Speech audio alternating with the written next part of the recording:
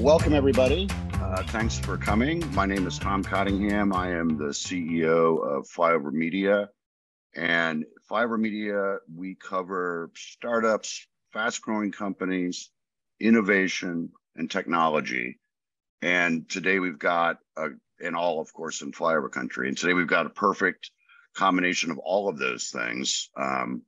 We have representatives from ProSource and Jeff Reedy from Scale, both of which are fast-growing companies in the Midwest, Indianapolis and Cincinnati, both of which are involved in the latest technology, both of which were startups.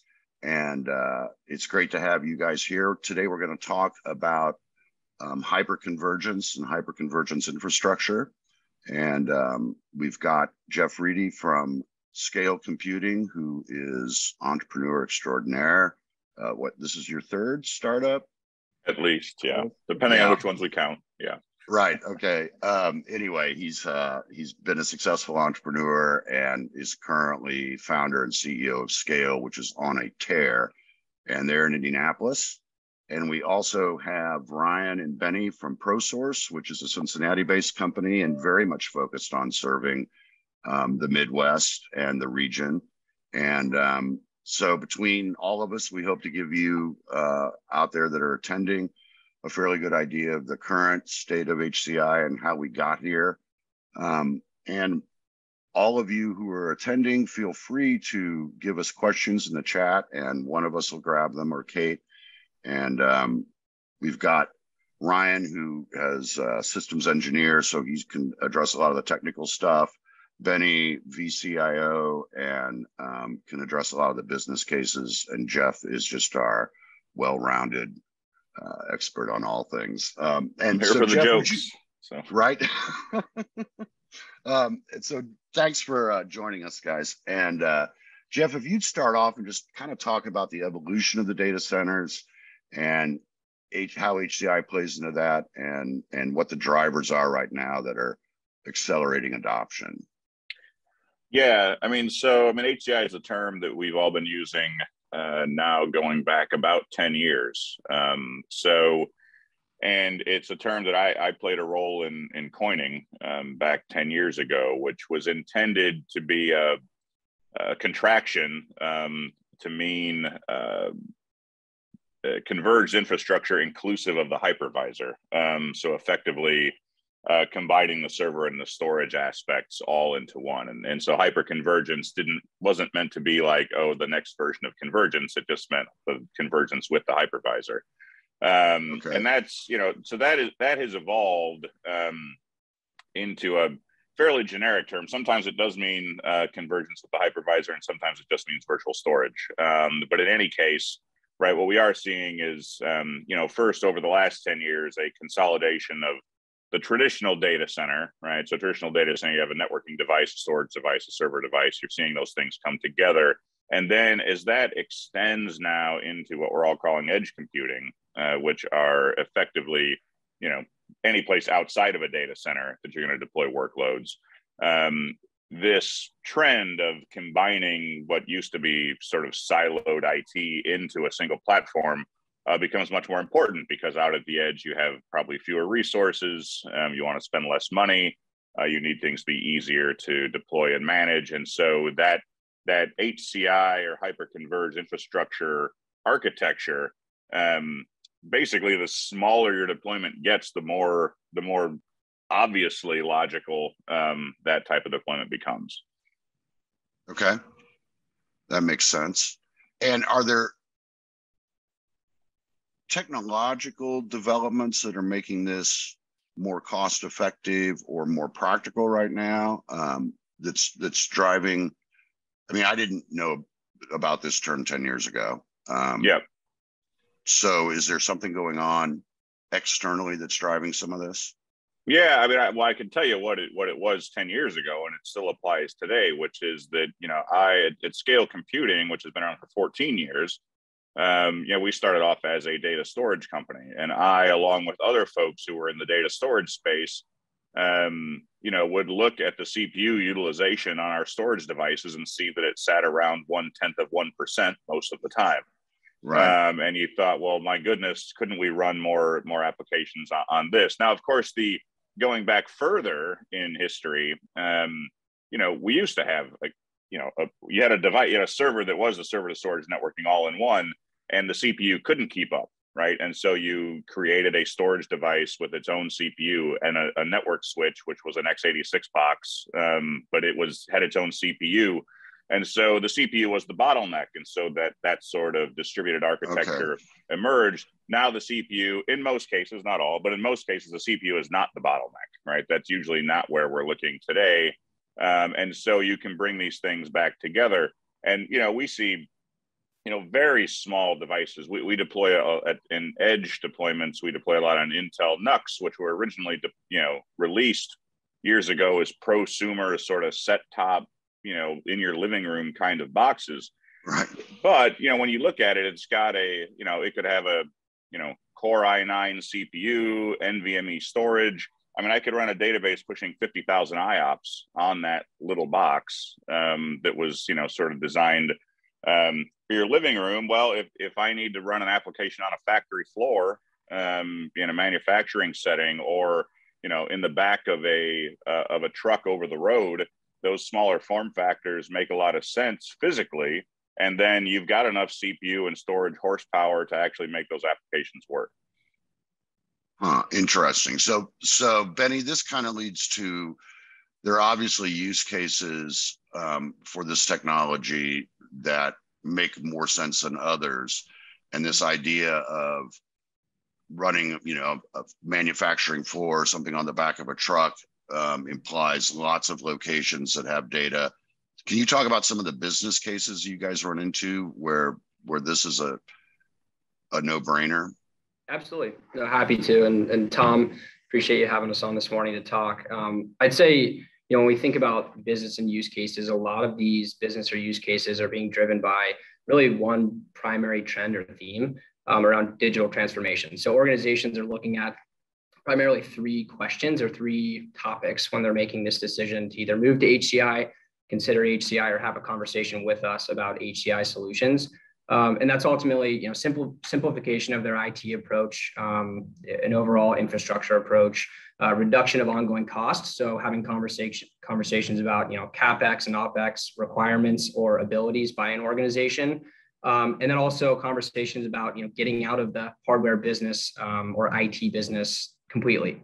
As you mentioned, Tom, a lot of applications for manufacturing firms, right? Their sole job and core responsibility is producing a widget and being very good at producing that widget. And so, they don't want to necessarily get into, or they want to get out of the IT industry. As soon as they're hosting infrastructure there on site, they're all of a sudden now, have to support that infrastructure, keep it up and running, predict what they're going to need in the future. And so there's all of a sudden this reliance on, and really this focus on, what is next. And so getting out of the hardware business and moving into, a hosted environment and partnering with an organization or an MSP, like call it ProSource Technologies, that's already made that large investment in the infrastructure and is able to host them. It all ties back to this digital transformation concept. And so, as you mentioned, we have a couple and actually some fantastic business cases. One being a large architecture firm that's based here out of Cincinnati. They had an environment, they were running VMware. It was an environment that was built, I'd say over, the past 20 years of having kind of a legacy IT resource that was there with them for 30 plus years. That IT resource was getting ready to depart the organization, sail off into retirement, right? And he really wanted to set up this environment, this organization for success in the future. So started asking, all the questions of what is next? Why are we not in the cloud? Are we able to go to the cloud? Is that something that can be supported in our environment? And so they needed redundancy at several locations, right? They had facilities in about 4 different cities and 1 international facility. This was also a perfect opportunity for us to put in a solution and work with them on implementing a solution that was going to allow their internal IT staff of about 3 to reallocate their time and their energy to understanding how they can better serve their end users and their internal employees. So kind of that, go ahead. Well, so let's pause right there, because this idea of reallocating staff, seems really pertinent right now, for a couple of reasons, right? One is people are having a hard time hiring and retaining staff. And the other is that people are really looking at their cost structure right now as we, move into, different economic environment than we had a couple of years ago, right? So it would seem that this is really compelling to a lot of people to be able to say, either you don't need a full-time DBA, or you can take your full-time DBA and train him or her to do something else, or upskill them. Does this become an important factor in people's decision making? Well, I'd actually like to talk a little bit.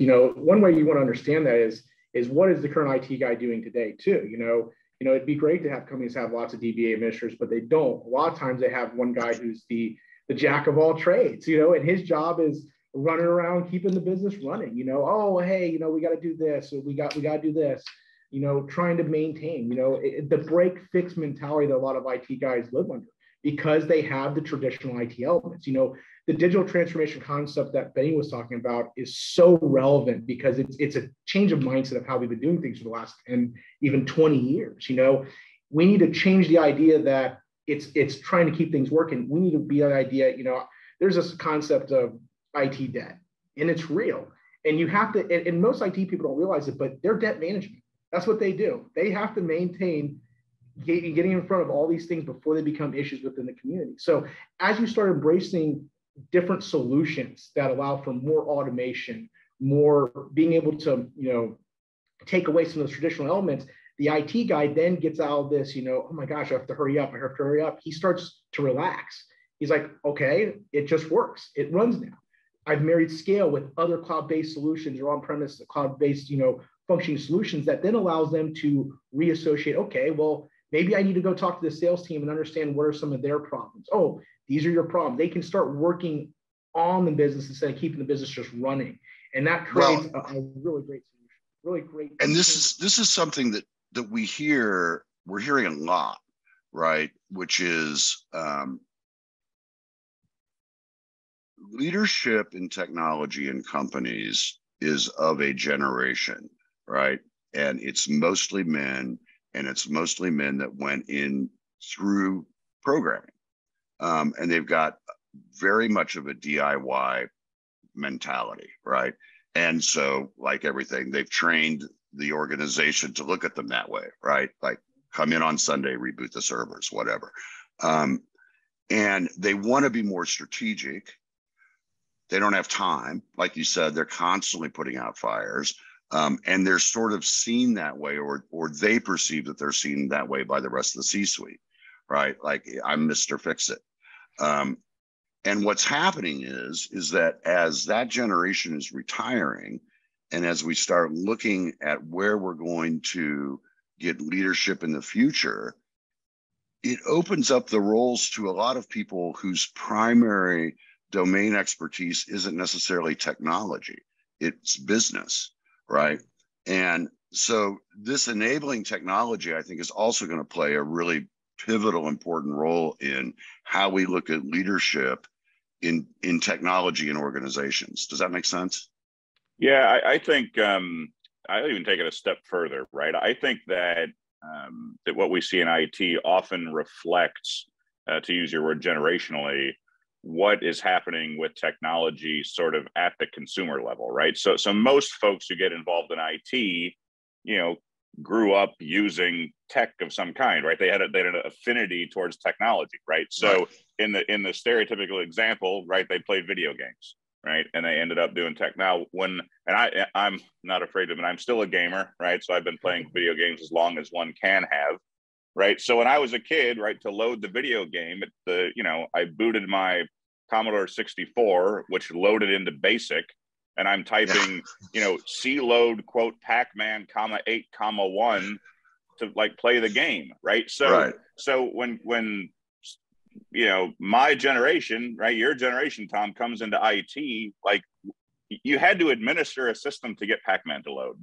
right? And so you were used to that. Now, right, come in, you turn on your Xbox, I've got access to a 10,000 game library where all I do is click a button and the thing loads. If you then take that person who's interested in tech and drop them into that C64 type of environment, they're like, what the heck is wrong with this? Yeah, like, right, this is right, horrible. sure.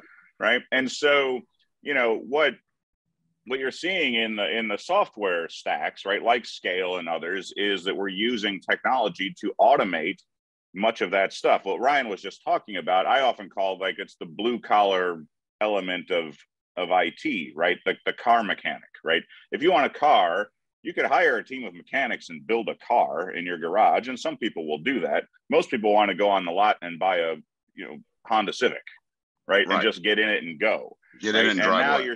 Yeah, and now you're seeing the IT solutions move to that. And I think one of the things interesting about the cloud is that there have been two big drivers of why people have gone to the cloud. Driver number one is certain applications make more sense to run in the public cloud. That's an excellent reason to move to the cloud, right?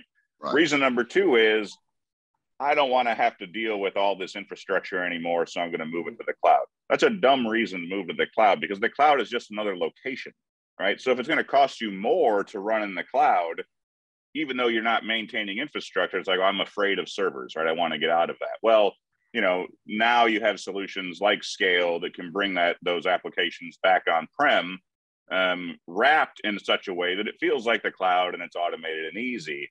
And that's why you're seeing demand for this. And this trend that we're now all calling edge computing, right? It's happening because this stuff has come together, right? You had things move to the cloud that shouldn't have. You were lacking automation and ease of use on-prem. Now that those things are catching up, you're seeing the move for some applications to come back on site. Well, and I mean, Benny, tell me if I'm right on this, but a lot of the feedback we're getting is that the costs of the cloud, however you want to phrase that, are A, unpredictable, and B, higher than a lot of people originally thought they would be, right?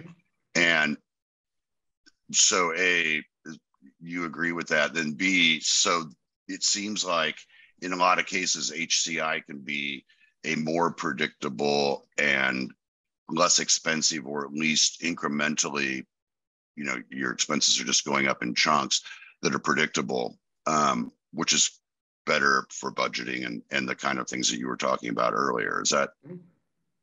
I think that's a fair assessment. I would definitely agree. I think that, you know, whether you're looking at kind of high growth startups or small companies, SMBs that are single site, you know, maybe 10, 15 employees, or if we're having conversations with, you know, middle market or even enterprise customers, they're thinking about budgeting the exact same way, especially with kind of the economic outlook that, you know, is, I'll call it, more or less looming. How can we be the most cost efficient in our decisions today, but also forward looking? What's the, you know, the best way to invest in our IT infrastructure? Movement to the cloud, as you mentioned, can be more expensive in a lot of different instances, but then also you have to look at the cost of disruption to that business as well. So what does that cloud conversion really look like? Is the company best suited for it? That's a conversation and really, you know, a thought process or a methodology that Ryan and I take into every conversation. You know, we'd love to be able to simplify every organization, but if it's affecting their core process and the way that they're, you know, effectively delivering a product or a solution to their customers, they might not be at the right point in time to really move to the cloud or move to, you know, a new solution, because it's going to be highly disruptive to them. So, you know, nailing down timing, I think, is a key consideration around budgeting and movement to a new solution as well. But back to the point of, you know, the startups and these high growth ventures, you know, and comparing that to the budget discussions we're having with these middle market and enterprise customers or prospects, you know, there's really convergence there. And I'd say it all, you know, draws back to this HCI, and specifically, you know, our conversations with Jeff's team around, you know, the buy as you go benefit of the HCI solution, right? You know, it simplifies the budgeting process, because it's not You don't have to be as forward looking and saying, hey, what am I going to need in 3 or 5 years? And if you miss that, on either side of the puck, you gauge it high or low, there's a material impact to your business. The buy as you go methodology with HCI and specifically with scale has truly been a differentiator. And that's, adding your computing memory and storage power as you add additional nodes to your primary cluster. I can certainly let Ryan or Jeff speak to that, but I think that's a primary consideration and a great talking point as we speak about budgeting. Yeah, I mean, I'd love to talk about that because that's one of the benefits of the HCI. Traditionally with IT, you'd have, and Jeff is going to, smile because this is something that scale really hits home is you were making 6-7 years investments in hardware and servers for, what is it going to happen? 7 years is a long time in business. That's an eternity. Even 5 years is a long time. Right. You need to be looking 2 and 3 years. And also, even if you did the mentality in the traditional way of, oh, well, we'll add more. Well, then you're looking at, forklift upgrades. Sometimes you're looking at a project just to add additional nodes. It's not turnkey. With HCI and the thinking of now of, just like the cloud, their idea of pay as you go, Scale has done that in their own way of, well, if you need more nodes, you just add it. You literally put it in the rack, takes about 5-10 minutes to integrate to the original node, and you're up and running. So again, changing the mindset of, from traditional ways of thinking, Scale is a disruptor in the technology field because of the way it's allowing companies to make better decisions and not waving like a little oracle of like, ooh, how is my business going to be in the next 7 years? And I think that's one of the great ways of it. And it's literally that easy. You put it in the rack and you set it up, and then also going forward, just to abbreviate a little bit, is getting out of that forklift upgrade mindset. Always having to replace the whole stack every 7 years, instead having inline upgrades where, okay, well, we need to, our servers are outdating, or, even having different types of, that's the other beautiful thing about Scale. You can have a Dell server, you can have a Lenovo server. It doesn't have to be the same model or anything for it to work efficiently because of how the software works in the system. So, here's my 3 new nodes, take the 3 old nodes out, and you're good to go. You start getting in more of a kind of a hardware software solution, hardware as a service, even though you're able to do it on a CapEx basis, which that's what CFOs love. Okay, so that makes sense to me, right? And I mean, just sort of logically adding costs and components as you grow, as opposed to making these long-term commitments. I get that. Where I'm skeptical, just because I'm not technical, is that that it's as easy from a technical standpoint as you're making it sound, right? Like, so I'm going to repurpose my DBA, and in 6 months, am I going to be freaking out because I don't have a DBA anymore, and it's really not as easy from a technical standpoint as I thought it was. Does that make sense? So purely, I'll just interject here. Purely from a business-facing, C-suite conversation perspective, oftentimes the feedback that we get after a demo of an HCI platform is, there's no way, that can't be it. That seems way too easy, too simple, right? Okay, And that is, so I'm not the first person that said that, right? It's an overwhelming. It's the primary feedback we get. So I'd say that's the business facing side, which is music to my or any of my colleagues' ears, of course. But I'll certainly let Ryan or Jeff kind of dive into the technical components of what makes it so easy. I might start really quick and let Jeff go on, but when you talk with providers and you do snapshotting and everything, it is, people don't know these technologies, not just Scale, but other solutions out there when you pair it with Scale too, that traditionally, it would take us 8 hours to find this computer and all these switches, and you can just locate within seconds. Or with Scale, oh my gosh, we just got ransomware. How quickly can we roll back? I was, personal sense why I want to talk to, I was skeptical of Scale. I have to tell a story how I became a Scale partner. I was selling to my brother-in-law's, he owns several hardware stores, and we were Dell. We sold the Vertex with Jeff.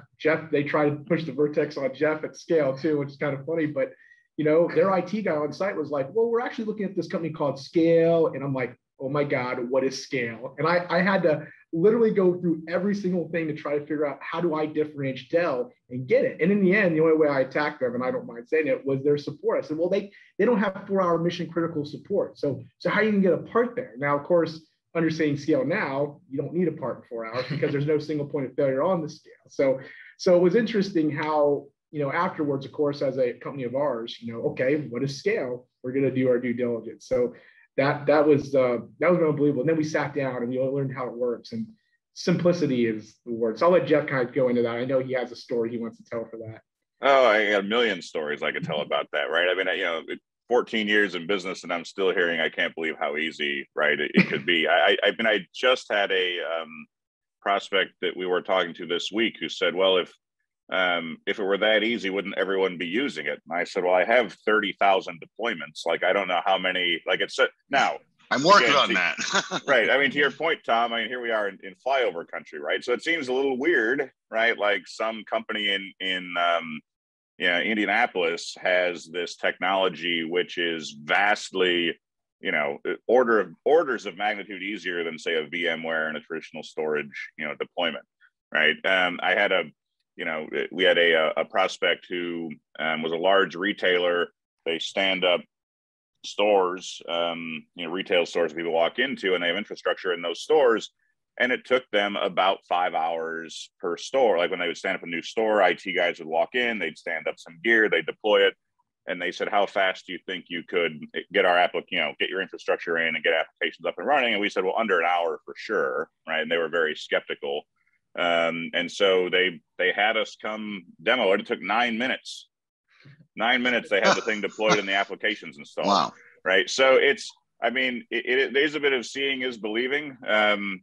We've got thousands of case studies published because this is the skepticism, right? Like, how can it be that easy? And is it really possible that a very much IT generalist who is probably, to your point, Tom, earlier, more business focused than tech focused, right? They're the more technical than maybe the person in accounting, but they still are business focused. Can they actually administer the system if they had to? And the answer is yes, right? I mean, they can. I mean, we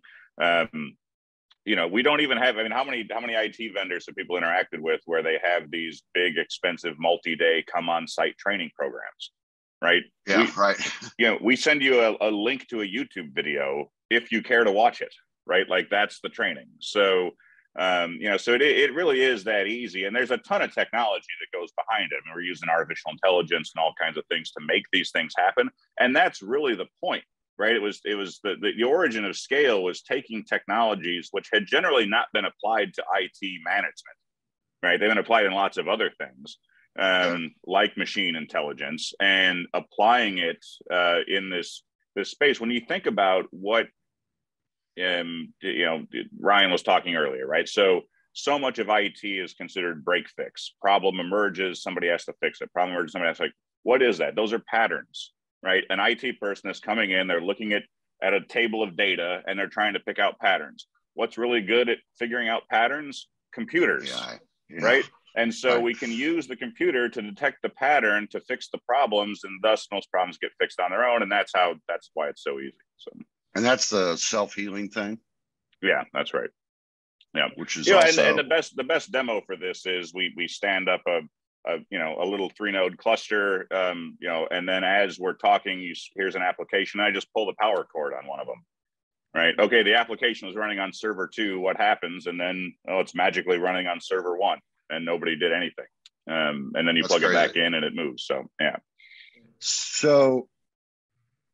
Someone, I think Brian mentioned ransomware, and I thought we should probably hit on security because that's another huge concern, obviously, with the whole C-suite, but certainly the technology side of the C-suite. And so how does this work how does it make you more or less secure?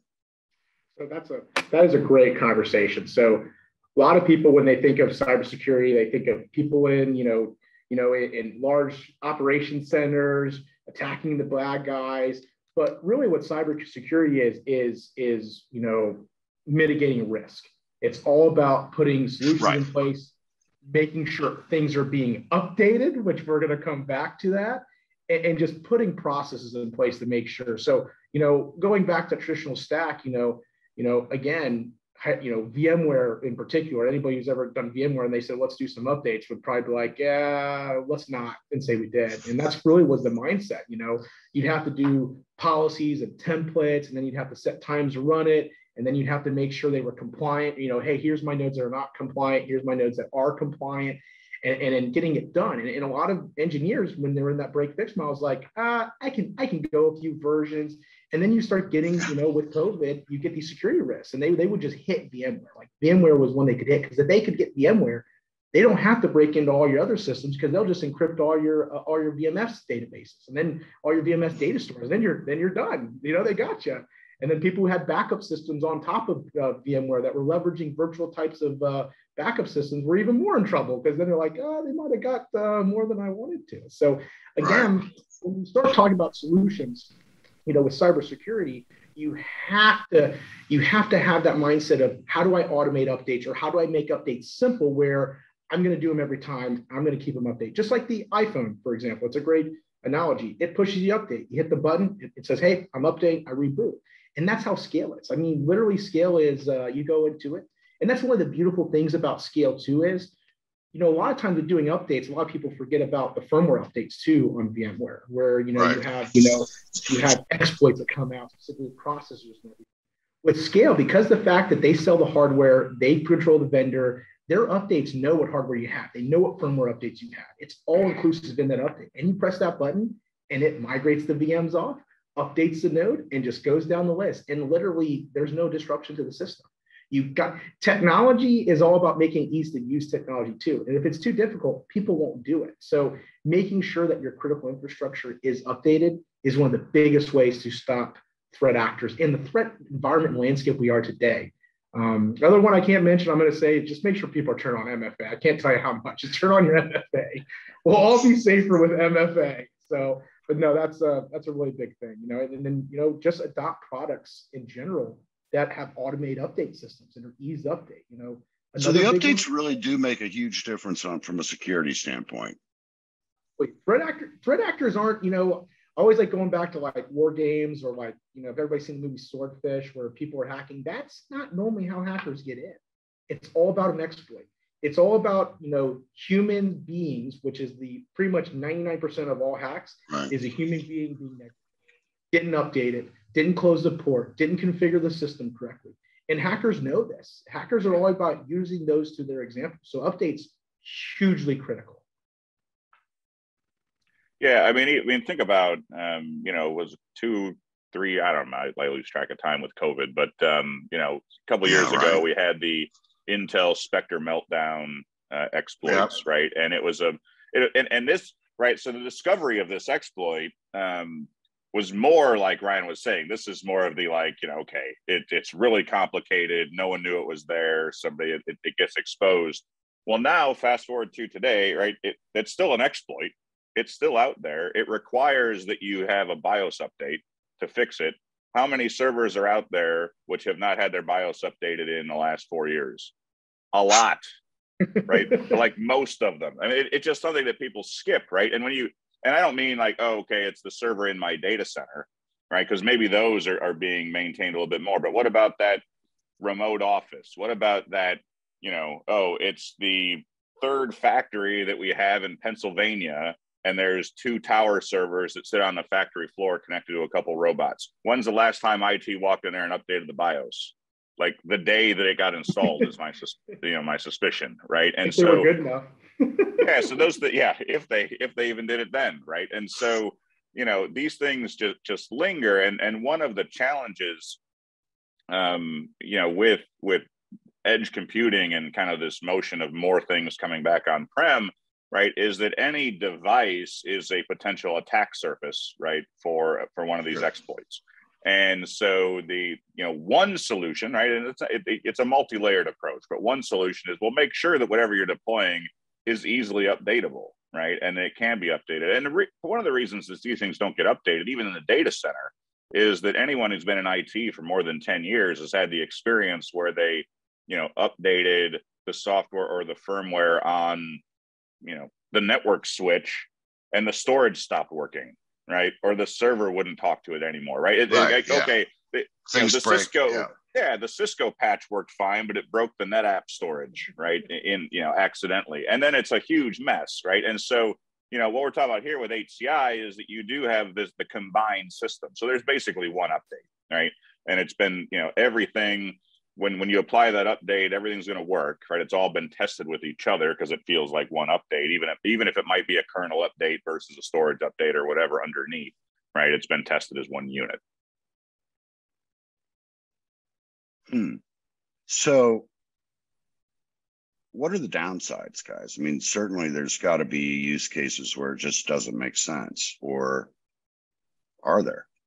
I will start. Most new startups, I try to push them for not doing server infrastructure. You got to remember, scale is for running servers, running traditional infrastructure servers, basically. So new startups, I like to tell them, hey, try to stick with SaaS services. Try to build your company with Office 365, Azure AD. Don't try to get a line of business software unless you have to need it. And that's what I talk to clients a lot about. Hey, I want to move to the cloud. Great. What's your line of business software? Because your line of business software, Jeff was talking about workloads. There are workloads that make sense to be in the cloud, and there are workloads that just don't. And your line of business software and how a company functions is what will dictate that movement. I mean, what my job is at ProSource is we literally sit there and listen to a company operate. Hey, talk to me about the sales process. Tell me how you're putting the order in. How are you transferring that? Are you guys using ERP? So talk to me about that. Talk to me about your flow of business. I can't tell you how many times that even IT people who've been with companies for 6 years will tell you, oh yeah, well, that's above my pay grade. I don't know how they operate that, but that runs on your infrastructure. You should know how that business process works because technology should work around a company, not fit it into a box and be like, hey, let's run it. So can there be a downside to scale? It's not really a downside to scale. It's a downside of how your company operates, whether scale is a good fit, in my opinion. Right. Okay. Right. Okay. Yeah. I mean, look, we've moved beyond, you're not going to run Exchange servers on site anymore, right? Like email is the most obvious thing. It makes way more sense in the cloud, right? Everything is interoperating with the internet. And a very simple, this is a simplistic way to think about your business processes, but I like to use it as an example. Right? If you have a business, maybe you're a manufacturer of some kind, right? Consider that there's two kinds of applications, right? If the internet connection went down, are there applications which you still need to be able to run, right? There's going to be some, right? If the internet connection goes down, do you need email? Well, no, because you wouldn't have anywhere to send it, right? It doesn't make any sense, Yeah. right? On the other hand, if the internet connection goes down, do the robots in the factory still need to run? I suspect they do, right? On the other hand, right, what if the power goes out, right? If the power goes out, do the robots at the factory still need to run? Probably not, right? Factory's turned off, right? Right. Would the sales guys like to be able to hop on their phone and sit in their car and still close deals? Probably so, right? So you can think about how where the application goes. And when we talk about edge computing, where things are evolving to is not so much the traditional, oh, we've got racks and racks of gear on site and running all these applications. There'll be use cases where that is true, but in most cases we're not talking about that. But I talked to a quick service restaurant chain earlier this week, and they said, okay, well, you do everything in the cloud. And I said, okay, so what do you have in the you don't have anything in the stores at all? Nope, we don't run any applications in the store. What's your point of sale system? Oh, well, it's NEC, that runs in the store. You run video cameras? Oh, yeah, there's video in the store. I'm like, do you do anything for security? Oh, we have sonic wall firewalls. Where are they? In the store. I'm like, okay. so we've already identified 3 applications that are running locally. Right. Right. And in this case, right, an HCI stack like Scale could simplify all of those applications into one platform, right? But they're not even thinking of it as a server, and that's okay, right? It's just that those things, they're not thinking of it in the traditional server sense, but that security, that video surveillance, that point of sale system, those are applications which are going to run local, and everybody's going to have something like that, right? Even the most sort of cloud centric, company, unless you're running everything off of somebody's cell phone, right? There's likely to be some things on-prem, and in other cases, right, some industries are going to be heavily on-prem. Right. I mean, in manufacturing, is one that we'll talk about a lot, but, very much so. Right. Many manufacturers have requirements that I've seen them written. If civil unrest breaks out around the factory, they still need to be able to make widgets, right? Well, okay, maybe running everything in the cloud is not going to be what they want, right? So it's a combination. Right. The cloud is just another location, right? And you should run the application wherever it makes the most sense. How many conversations do you have with an IT guy and you're like, like Jeff just said, and they're like, oh no, you dismiss it. You have to understand the business. Without understanding the business and really diving into it, you can't be, oh yeah, we don't need you. You don't know where that technology is going to take you anymore. There's so many solutions out there now that nobody knows them all now. And you have to really, in order to pick I always tell everybody, the path becomes evident. The more you talk about how business runs, the technology path will become evident. Yeah, it kind of reveals itself, right? Yeah, if you ask the right questions. You got to get the data. You got to get the data. From Tom, I'll cut in here. From an operator standpoint, there's not a lot of ways I'd say that an operator or somebody sitting in the C-suite can push back and say, hey, I don't see the advantage or the benefit of moving to an HCI platform. One of the more interesting conversations we did have was with an organization who did push back and say, that vendor consolidation or vendor unity under, being an MSP supporting the Scale or HCI platform scared them. All of a sudden that vendor consolidation means what happens if a ProSource or a Scale goes away. That was obviously remedied with an assurance that we're large at scale organizations and we're not going away. Right. And that's something that, I think primarily plays in the benefit side of the court for HCI and MSPs partnering with, HCI providers like Scale. So it was a bit of a different approach that this operator took and I'd say paranoid in nature and saying, hey, consolidation, one throat to choke. That scares me. But in all reality, it's an added benefit. We just had to reposition thinking there and ultimately, they were on board. Yeah, one thing I'll add too, right? It sometimes maybe I'll offer a little bit of reframing, right, in terms of how to think about the cloud versus the data center versus the edge, right? When the term cloud computing came out, it was not intended to mean a great big data center in Seattle, right? That's not what the cloud was supposed to be. That we had big data centers, right? The cloud meant ubiquitous computing resources, right? Computing resources wherever you needed them. The cloud, meaning the public cloud and the traditional data center, and now edge computing. Edge computing is basically completing the vision of what the cloud really is supposed to be, which is there's computing where you need it, you run the applications where you need it, and you shouldn't be thinking about, as a business person, right? You shouldn't be thinking about, oh, does this application, should we go cloud or should we go on-prem? Right, any more than a business person should be thinking about, should we buy Fords or Hondas, right? Like that's, let somebody like ProSource figure that out, right? Like that's what they do. Tell them what your business problems are. They'll bring the right solutions. And if I'm lucky, we're part of that solution. And sometimes we're not, because that company doesn't need something like Scale, right? And these guys will do it, and they're your trusted advisor, right? And they can answer the Honda versus Ford question for you. And then you just run your apps, run your business, right? Well, and that's what people want to do, right? They want to run their business. Even senior leadership in technology wants to be they want to sit down with their CMO, right?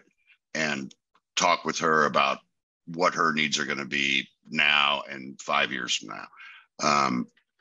And so it's the answer to a lot of problems. It sounds, it really does seem like that.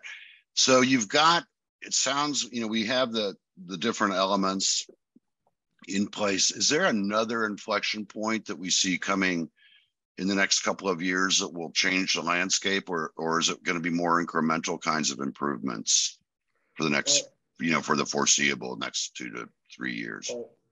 Well, I don't know the next 2-3 years, but one thing that Jeff said that I want to, something that I think is coming that I like to tell everybody now is, and Jeff kind of hit on it, the generation was IT gamers. That's who our IT people were, but, if you think about it, it's very unregulated what an IT guy is. And with the DoD and, with them pulling out new regulations, I see IT becoming very regulated industry, just like lawyers, just like doctors, even car mechanics have certifications to work on. HVAC has licensing. I very much see, I think they just passed a law down. I think they just passed a law down in Louisville, actually. The first law to start having MSPs and computer start registering with the state. I think people need to be mindful that, regulations until it's actually implemented means nothing, by the way. Just something to think about. Like, I've always heard that, well, everybody's gonna have to do this, and then at the last minute they pull the plug. So be mindful of that too, that it can go. But just know that you need to start thinking more. Hey, going back to the car mechanic too. I love that with Jeff when he talks about the car mechanic. Are you really going to hire all these car mechanics that are only going to work on your car and only see your car for the next 5 years in your garage? Or are you going to take it to a shop where they're seeing the latest cars and always updating the cars? That's something you got to keep in mind too, that, it's always been the tradition to have, IT guys, but that's not the one you want in your company anymore. You want the people that are application focused. You want the people that are, look or know how your business runs and understands that, hey, there's a problem here and I need to go talk to somebody who understands technology to help me fix that problem, not try to fix it yourself. And that's just that's that mentality we have to change in the industry over the next 3 to 5, even 10 years, that, as things get better, as things just work, it's not about making it work anymore. It's about making sure it's the right solution. We're moving forward in the right direction. I think Ryan brought up a great point just around, regulatory compliance concerns or even further implications as we look out into the future. We do quite a bit of work with organizations that, are in the government contracting space. And so as a result, they have NIST 800-171 or CMMC compliance standards that they must meet in order to deliver their solution, maintain their contracts. Of course, there's all types of cybersecurity policy procedure that's built around, that specific engagement. But going further, the vast majority of threat actors and the pure volume of attacks are targeting the SMB market, because there's a recognition by foreign nation states and threat actor groups that the SMB marketplace is really what drives the U.S. economy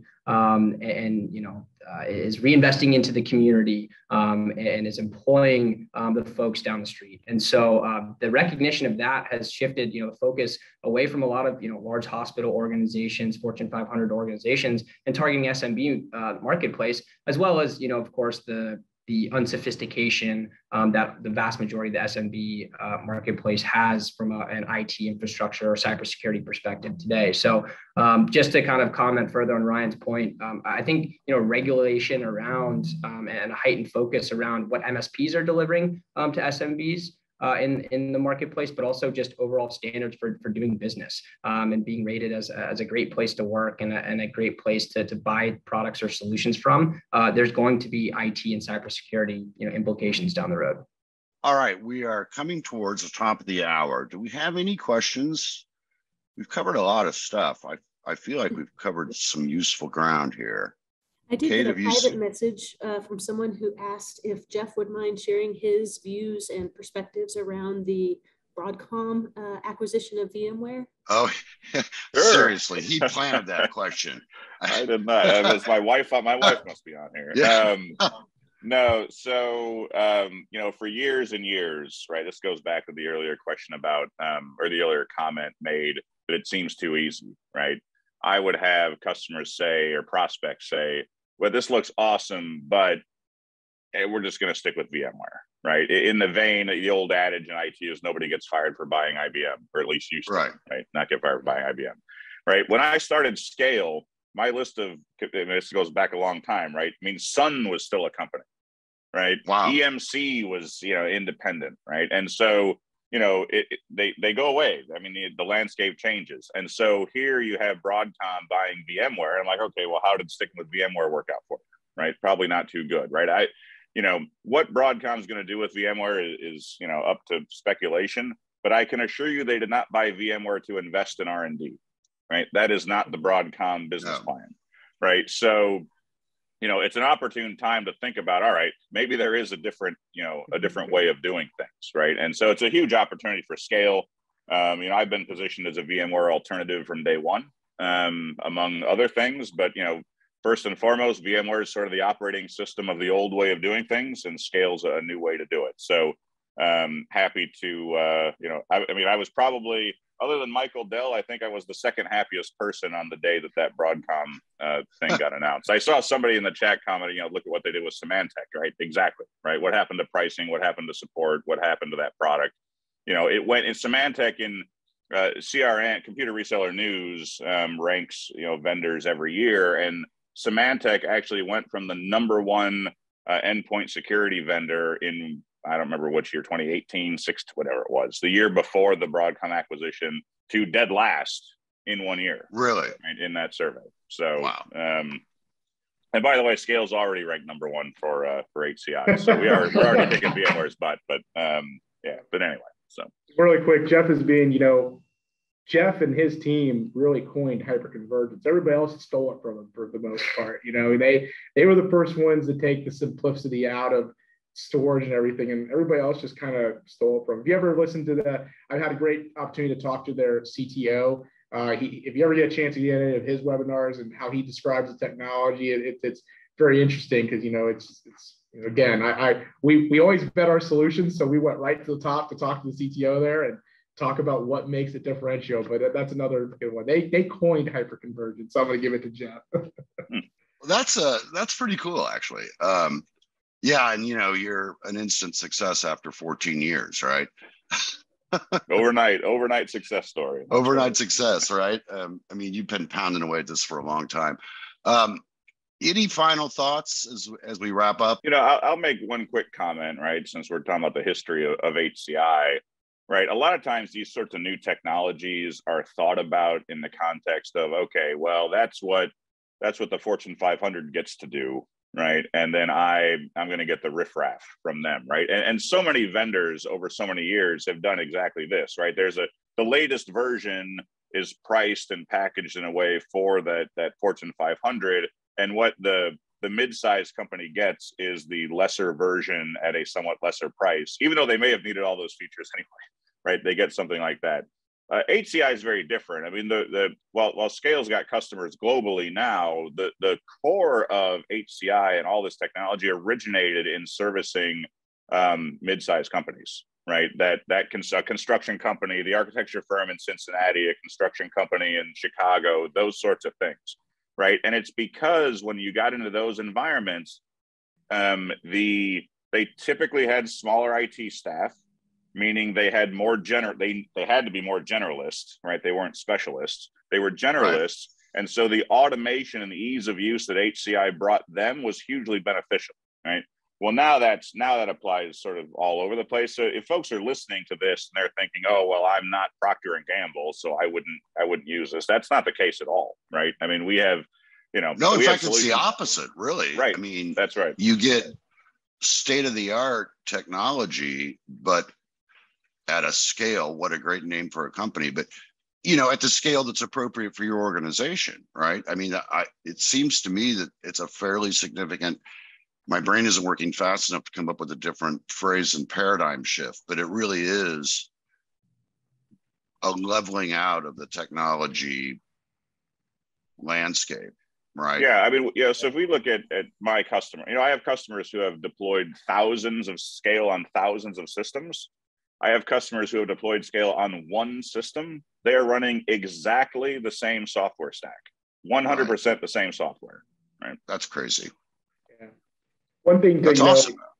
One thing to just add really quick at the end that Jeff was talking about, and he's saying it right there, is I always like to use the word complacency, and I was in the Marine Corps, so I always our concept is complacency kills, but in business it's very it's literally. It's very similar though. Like, Jeff made the comment, well, that's what we've always done. You have to constantly be looking at the technology. It's always changing, how we do things 10 years ago, how we do things next year. There's nothing, you go to some companies that make widgets, they made the same widget for 200 years. There's a company down in Cincinnati, Atkins and Pierce is a great company. They've been making the same thing for over 200 years, which is twine, just doing braiding. And it's crazy. Right. But the reality is, they still had to change all the back end stuff. And that's the same thing with us. With companies, I can't tell you how important it is to have outside people come in and talk, listen to how your technology, understand the solutions and how they can change. Because if you just keep doing the same thing, then you're going to get complacent. And as you get complacent as a business, eventually you're going to get hit with something like, oh, wow, we should have been working on this 5 years ago with our technology. Now we're so far in debt. How are we going to get out of this? Please constantly have people, constantly have the conversation internally. Hey, are we in the right direction? Are we doing the right things? Is there a better way of doing it? I can't stress that enough. How many times I sit in meetings with companies where, hey, do you guys know what this server does?